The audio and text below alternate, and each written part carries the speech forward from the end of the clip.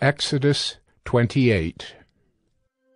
Then bring near to you Aaron your brother and his sons with him, from among the people of Israel, to serve me as priests. Aaron and Aaron's sons, Nadab and Abihu, Eleazar and Ithamar. And you shall make holy garments for Aaron your brother, for glory and for beauty. You shall speak to all the skillful whom I have filled with the spirit of skill, that they make Aaron's garments to consecrate him for my priesthood. These are the garments that they shall make: a breastpiece, an ephod, a robe, a coat of checkerwork, a turban, and a sash. They shall make holy garments for Aaron your brother and his sons to serve me as priests. They shall receive gold, blue, and purple, and scarlet yarns, and fine twined linen. And they shall make the ephod of gold, of blue and purple and scarlet yarns, and of fine twined linen, skillfully worked. It shall have 2 shoulder pieces attached to its 2 edges, so that it may be joined together. And the skillfully woven band on it shall be made like it, and be of one piece with it, of gold, blue, and purple, and scarlet yarns, and fine twined linen. You shall take 2 onyx stones, and engrave on them the names of the sons of Israel, 6 of their names on the one stone, and the names of the remaining 6 on the other stone, in the order of their birth.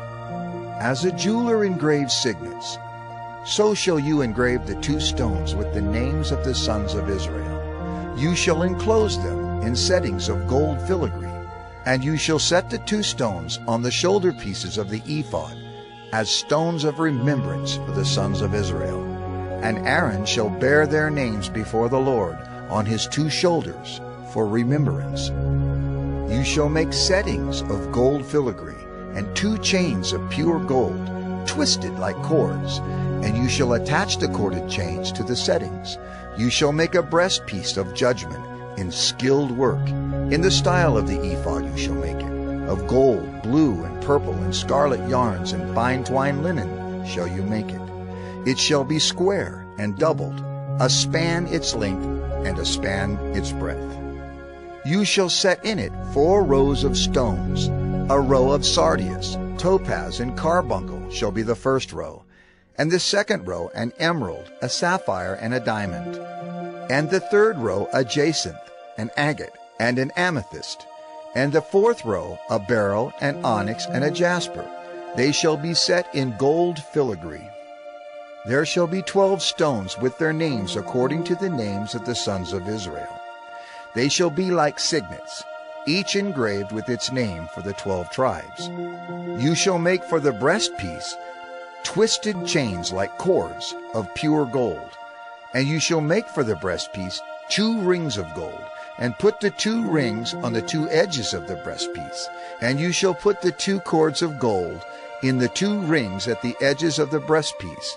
The 2 ends of the 2 cords you shall attach to the 2 settings of filigree, and so attach it in front to the shoulder pieces of the ephod. You shall make 2 rings of gold, and put them at the 2 ends of the breastpiece, on its inside edge, next to the ephod. And you shall make 2 rings of gold, and attach them in front to the lower part of the 2 shoulder pieces of the ephod, at its seam above the skillfully woven band of the ephod. And they shall bind the breastpiece by its rings to the rings of the ephod, with a lace of blue, so that it may lie on the skillfully woven band of the ephod, so that the breastpiece shall not come loose from the ephod. So Aaron shall bear the names of the sons of Israel in the breastpiece of judgment on his heart, when he goes into the holy place, to bring them to regular remembrance before the Lord. And in the breastpiece of judgment you shall put their Urim and the Thummim, and they shall be on Aaron's heart when he goes in before the Lord. Thus Aaron shall bear the judgment of the people of Israel on his heart before the Lord regularly. You shall make the robe of the ephod all of blue. It shall have an opening for the head in the middle of it, with a woven binding around the opening, like the opening in a garment, so that it may not tear.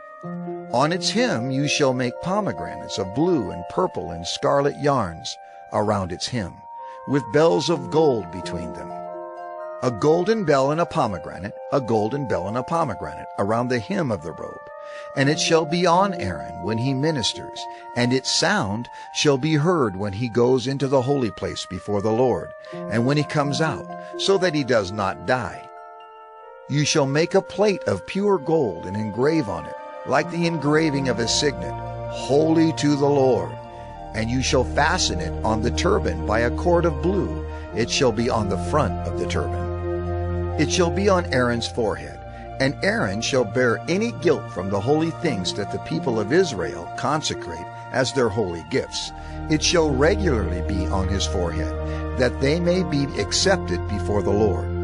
You shall weave the coat in checkerwork of fine linen, and you shall make a turban of fine linen, and you shall make a sash embroidered with needlework. For Aaron's sons you shall make coats and sashes and caps. You shall make them for glory and beauty.